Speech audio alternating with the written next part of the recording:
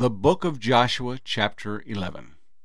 And it came to pass, when Jabin, king of Hazor, heard these things, that he sent to Jobab, king of Madon, to the king of Shimron, to the king of Akshaph, and to the kings who were from the north, in the mountains, in the plain south of Chinnereth, in the lowland, and the heights of Dor on the west, to the Canaanites in the east and in the west, the Amorite, the Hittite, the Perizzite, the Jebusite in the mountains, and the Hivite below Hermon, in the land of Mizpah. So they went out, they and all their armies with them, as many people as the sand that is on the seashore in multitude, with very many horses and chariots. And when all these kings had met together, they came and camped together at the waters of Merom, to fight against Israel. But the Lord said to Joshua, Do not be afraid because of them, for tomorrow about this time I will deliver all of them slain before Israel.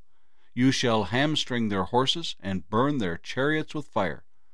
So Joshua and all the people of war with him came against them suddenly by the waters of Merom, and they attacked them. And the Lord delivered them into the hand of Israel, who defeated them, and chased them to greater Sidon, to the brook Misrephoth, to the valley of Mizpah, eastward. They attacked them until they left none of them remaining. So Joshua did to them as the Lord had told him. He hamstrung their horses and burned their chariots with fire. Joshua turned back at that time and took Hazor, and struck its king with the sword, for Hazor was formerly the head of all those kingdoms. And they struck all the people who were in it with the edge of the sword, utterly destroying them. There was none left breathing. Then he burned Hazor with fire. So all the cities of those kings, and all their kings, Joshua took and struck with the edge of the sword. He utterly destroyed them, as Moses, the servant of the Lord, had commanded. But as for the cities that stood on their bounds, Israel burned none of them, except Hazor only, which Joshua burned. And all the spoil of these cities, and the livestock, the children of Israel took as booty for themselves. But they struck every man with the edge of the sword until they had destroyed them, and they left none breathing. As the Lord had commanded Moses his servant, so Moses commanded Joshua, and so Joshua did.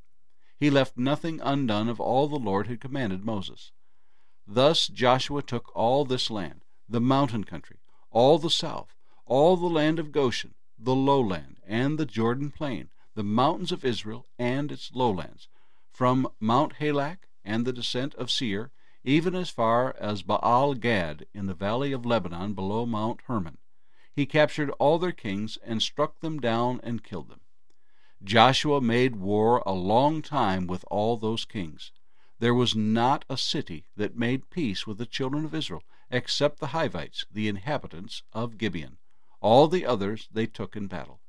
For it was of the Lord to harden their hearts, that they should come against Israel in battle, that he might utterly destroy them, and that they might receive no mercy, but that he might destroy them, as the Lord had commanded Moses. And at that time Joshua came and cut off Anakim from the mountains, from Hebron, from Debir, from Anab, from all the mountains of Judah, and from all the mountains of Israel. Joshua utterly destroyed them with their cities. None of the Anakim were left in the land of the children of Israel. They remained only in Gaza, in Gath, and in Ashdod. So Joshua took the whole land, according to all that the Lord had said to Moses, and Joshua gave it as an inheritance to Israel, according to their divisions by their tribes. Then the land rested from war. The book of Joshua, chapter 12. These are the kings of the land whom the children of Israel defeated, and whose land they possessed on the other side of the Jordan toward the rising of the sun, from the river Arnon to Mount Hermon, and all the eastern Jordan plain. One king was Sihon, king of the Amorites, who dwelt in Heshbon, and ruled half of Gilead, from Aror, which is on the bank of the river Arnon, from the middle of that river, even as far as the river Jabbok, which is the border of the Ammonites, and the eastern Jordan plain from the sea of Chinnereth as far as the sea of Arabah, the salt sea, the road to Beth Jeshemoth, and southward below the slopes of Pisgah. The other king was Og, king of Bashan, and his territory, who was of the remnant of the giants, who dwelt at Ashtaroth in Edrei, and reigned over Mount Hermon, over Salcah, over all Bashan, as far as the border of the Geshurites and the Maacathites, and over half of Gilead to the border of Sihon, king of Heshbon. These Moses the servant of the Lord and the children of Israel had conquered, and Moses the servant of the Lord had given it as a possession to the Reubenites, the Gadites, and half the tribe of Manasseh. And these are the kings of the country which Joshua and the children of Israel conquered on this side of the Jordan, on the west side from Baal-Gad in the valley of Lebanon, as far as Mount Halak and the ascent of Seir, which Joshua gave to the tribes of Israel as a possession according to their divisions, in the mountain country, in the lowlands, in the Jordan plain, in the slopes, in the wilderness, and in the south, the Hittites, the Amorites, the Canaanites, the Perizzites, the Hivites, and the Jebusites. The king of Jericho won. The king of Ai, which is beside Bethel, won. The king of Jerusalem, won. The king of Hebron, won. The king of Jarmuth, won. The king of Lachish, won. The king of Eglon, won. The king of Gezer, won. The king of Debir, won. The king of Geder, won. The king of Hormah, won. The king of Arad, won. The king of Libnah, won. The king of Adullam, won. The king of Makkedah, won. The king of Bethel, won. The king of Tappuah, won. The king of Hepher, won. The king of Aphek, won. The king of Lasharon, won. The king of Madon, won. The king of Hazor, won. The king of Shimron Meron, won. The king of Akshaph, won. The king of Taanach, won. The king of Megiddo, won. The king of Kadesh, won. The king of Jokneam in Carmel, won. The king of Dor in the heights of Dor, won. The king of the people of Gilgal, won. The king of Tirzah, won. All the kings, 31. The book of Joshua, chapter 13. Now Joshua was old, advanced in years, and the Lord said to him, You are old, advanced in years, and there remains very much land yet to be possessed. This is the land that yet remains, all the territory of the Philistines, and all that of the Geshurites, from Sihor, which is east of Egypt, as far as the border of Ekron, northward, which is counted as Canaanite, the 5 lords of the Philistines, the Gazites, the Ashdodites, the Ashkelonites, the Gittites, and the Ekronites, also the Avites. From the south, all the land of the Canaanites, and the Mearah, that belongs to the Sidonians, as far as Aphek, to the border of the Amorites. The land of the Gebalites, and all Lebanon toward the sunrise, from Baal-Gad, below Mount Hermon, as far as the entrance of Hamath. All the inhabitants of the mountains from Lebanon as far as the brook Mizraphoth, and all the Sidonians, them I will drive out from before the children of Israel. Only divide it by lot to Israel as an inheritance, as I have commanded you. Now, therefore, divide this land as an inheritance to the 9 tribes and half the tribe of Manasseh. With the other half tribe, the Reubenites and the Gadites received their inheritance, which Moses had given them, beyond the Jordan eastward, as Moses the servant of the Lord had given them, from Aror, which is on the bank of the river Arnon, and the town that is in the midst of the ravine, and all the plain of Medeba as far as Dibon, all the cities of Sihon, king of the Amorites, who reigned in Heshbon, as far as the border of the children of Ammon, Gilead, and the border of the Geshurites and the Maacathites, all Mount Hermon, and all Bashan as far as Salcah, all the kingdom of Og and Bashan, who reigned in Ashtaroth in Edrei, who remained of the remnant of the giants, for Moses had defeated and cast out these.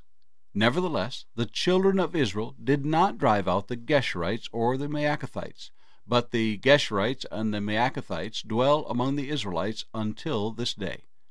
Only to the tribe of Levi he had given no inheritance.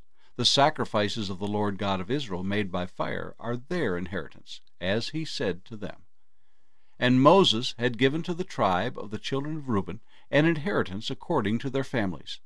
Their territory was from Aror, which is on the bank of the river Arnon, and the city that is in the midst of the ravine, and all the plain by Medeba, Heshbon, and all its cities that are in the plain, Dibon, Bamoth Baal, Beth Baal, Meon, Jahaza, Kedemoth, and Mephaath, Kirjathim, Sibmah, Zareth, Shahar, on the mountain of the valley, Beth Peor, the slopes of Pisgah, and Beth Jeshimoth, all the cities of the plain, and all the kingdom of Sihon, king of the Amorites, who reigned in Heshbon, whom Moses had struck with the princes of Midian, Evi, Rechem, Zur, Hur, and Reba, who were princes of Sihon dwelling in the country. The children of Israel also killed with the sword Balaam the son of Beor, the soothsayer, among those who were killed by them. And the border of the children of Reuben was the bank of the Jordan. This was the inheritance of the children of Reuben according to their families, the cities and their villages. Moses also had given an inheritance to the tribe of Gad, to the children of Gad according to their families. Their territory was Jazer, and all the cities of Gilead, and half the land of the Amorites as far as Aror, which is before Rabbah, and from Heshbon to Ramoth Mizpah, and Betanim, and from Mahanaim to the border of Debir, and in the valley of Beth Haran, Beth Nimrah, Sukkoth, and Zaphon, the rest of the kingdom of Sihon, king of Heshbon, with the Jordan as its border, as far as the edge of the sea of Chinnereth, on the other side of the Jordan eastward. This is the inheritance of the children of Gad according to their families, the cities and their villages. Moses also had given an inheritance to half the tribe of Manasseh. It was for half the tribe of the children of Manasseh according to their families. Their territory was from Mahanaim, all Bashan, all the kingdom of Og, king of Bashan, and all the towns of Jair, which are in Bashan, 60 cities, half of Gilead, and Ashtaroth and Edrei, cities of the kingdom of Og and Bashan, were for the children of Machir, the son of Manasseh, for half of the children of Machir, according to their families. These are the areas which Moses had distributed as an inheritance in the plains of Moab on the other side of the Jordan by Jericho eastward. But to the tribe of Levi Moses had given no inheritance. The Lord God of Israel was their inheritance, as he had said to them. The Book of Joshua, chapter 14. These are the areas which the children of Israel inherited in the land of Canaan, which Eleazar the priest, Joshua the son of Nun, and the heads of the fathers of the tribes of the children of Israel distributed as an inheritance to them. Their inheritance was by lot, as the Lord had commanded by the hand of Moses, for the 9 tribes and the half-tribe. For Moses had given the inheritance of the 2 tribes and the half-tribe on the other side of the Jordan, but to the Levite he had given no inheritance among them. For the children of Joseph were 2 tribes, Manasseh and Ephraim, and they gave no part to the Levites in the land, except cities to dwell in, with their common lands for their livestock and their property. As the Lord had commanded Moses, so the children of Israel did, and they divided the land. Then the children of Judah came to Joshua in Gilgal, and Caleb the son of Jephunneh the Kenizzite said to him, You know the word which the Lord said to Moses, the man of God, concerning you and me in Kadesh Barnea. I was 40 years old when Moses, the servant of the Lord, sent me from Kadesh Barnea to spy out the land, and I brought back word to him as it was in my heart. Nevertheless, my brethren who went up with me made the heart of the people melt. But I wholly followed the Lord my God. So Moses swore on that day, saying, Surely the land where your foot has trodden shall be your inheritance, and your children's forever, because you have wholly followed the Lord my God. And now, behold, the Lord has kept me alive, as he said, these 45 years, ever since the Lord spoke this word to Moses while Israel wandered in the wilderness.